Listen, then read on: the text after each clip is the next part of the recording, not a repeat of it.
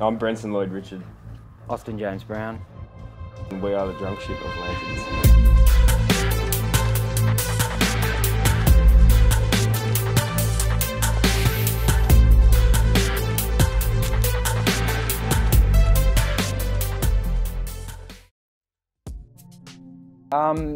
It's the song off one of our favourite records, The Loused in the Crematorium by the great Miles Volta. And yeah, we just draw inspiration off them a lot as far as, you know, them pushing artistic boundaries and making music that's still audible, yeah. So we probably hold them in very high esteem as being probably our favourite band, and yeah, that's where the name derives from.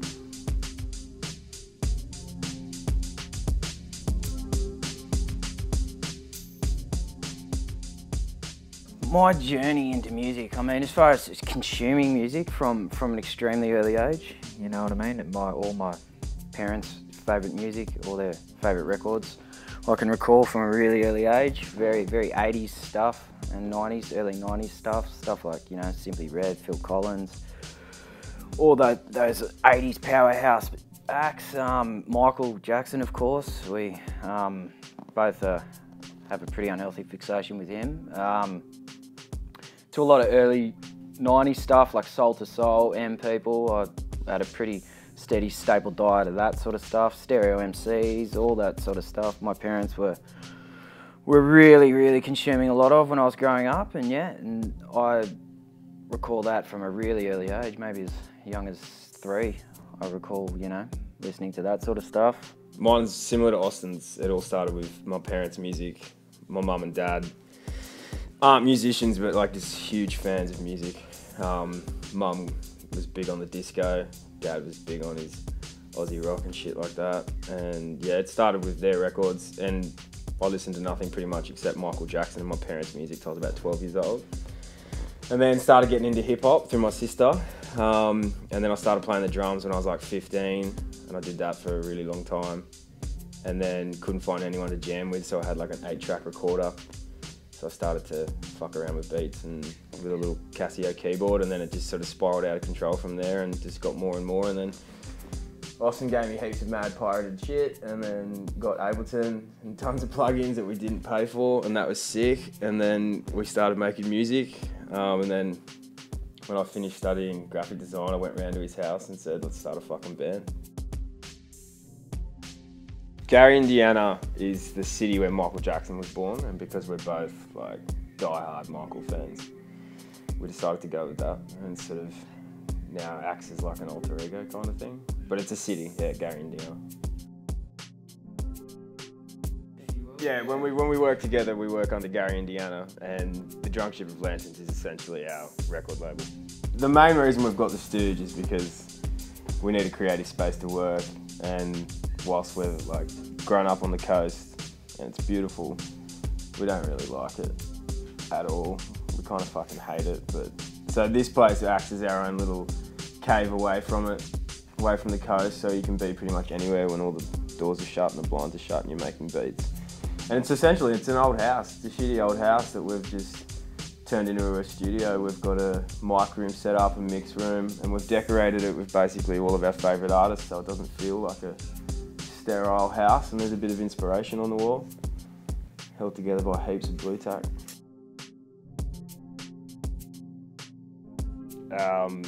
The biggest obstacles I would face as a musician at the moment would be cash, because I have to work, and if I didn't have to work, I could spend more time on music. So like, that's a huge thing. Not that I give a shit about cash, but obviously I need it to live, so it takes me away from here. And musically, I think trying to find what feels good, trying to find what I like, and something that I'm passionate about to spend heaps of time on. So yeah, I think it would be just me, my own creative inspiration. Once I've got that, I'm okay. And if I had cash, I wouldn't have to do anything else. I could just see that idea out. But yeah, probably something very similar. Negotiating life and all that amongst this is, you know, and the mundaneness of having to work jobs and things like that it deviates your attention away from where you really want to have it, and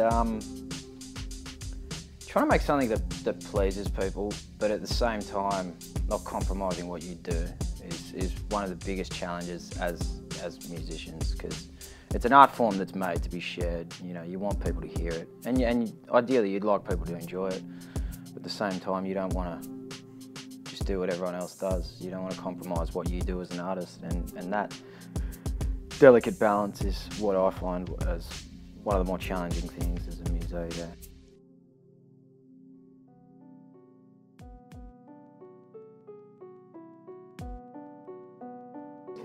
Volume of work, yeah, for the most part. With regards to the artistic challenges of being a muso, yeah, it's just learn by doing.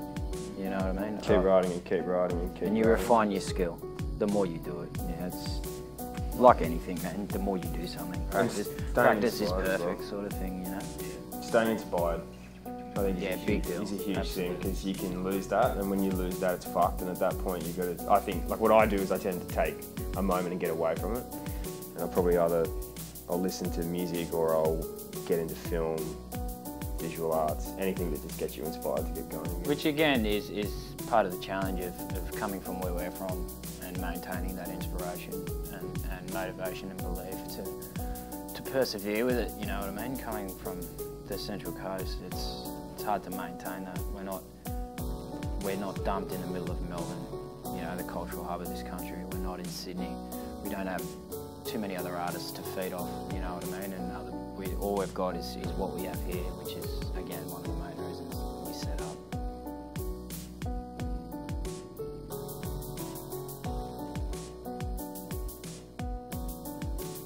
I tend to find, like, I don't find that what I've been through gets articulated in my music, but I think the music I write and the reason I like it comes from getting away from that. So, like, for me, all the shit in my life, when I know I've written a good track, is when I've stopped thinking about that. So when I'm sitting there and I'm composing, I'm no longer thinking about all the shit in my life.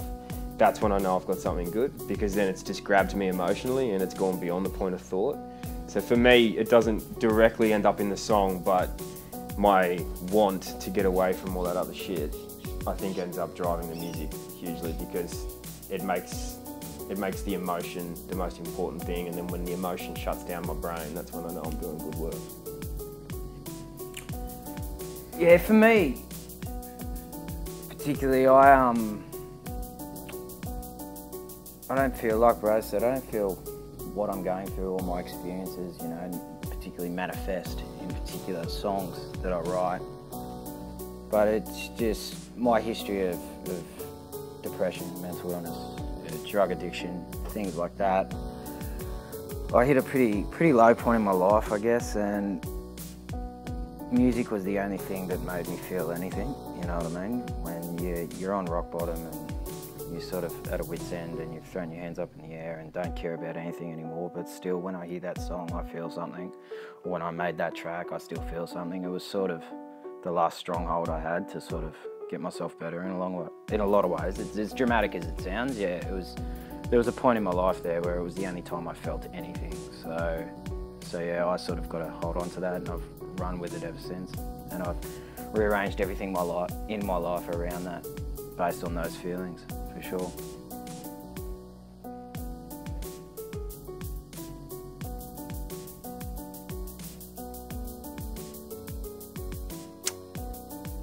Okay, real music made by real people, I guess. You know, it doesn't get any more independent than this, man.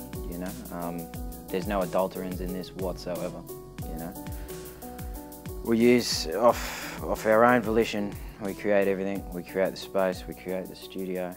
You know what I mean? We're 100% self-sufficient, and we make real music. It's pretty much all I can say. Brenton? Yeah, that's it. If you want more info, drunkship.com. SoundCloud, Facebook, Instagram, all the usual social networking shit, you can find us on it.